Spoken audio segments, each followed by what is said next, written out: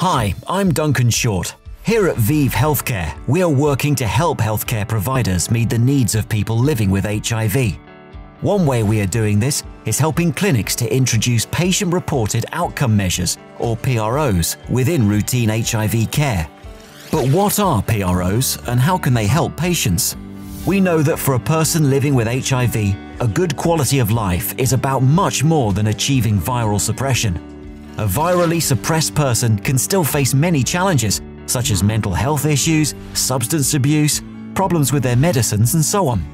And it is important healthcare providers know these things about the people they serve. But these issues and many others can often remain hidden, and people then don't receive the support they need. So this is where patient-reported outcome measures can help. PROs capture information directly from patients themselves, usually through a short questionnaire, given either before or during an appointment.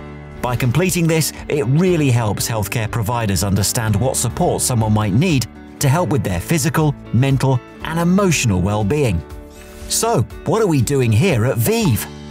We're working on a number of projects with our partners.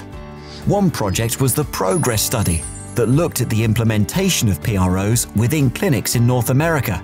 And we have shown how well-implemented PRO assessments in routine care can improve healthcare providers' awareness of important patient needs and can make a difference to their actions.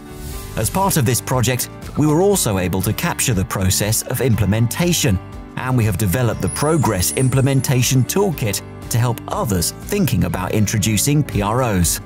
The toolkit outlines the lessons we learned at the various stages of implementing PROs, from initial consideration through to a final evaluation, and it provides practical materials and recommendations. If you want to learn more about the Progress study or our other work in this area, please visit one of our websites. Thank you for listening. ProgressHIVcare.org, HIVimplementationscience.com.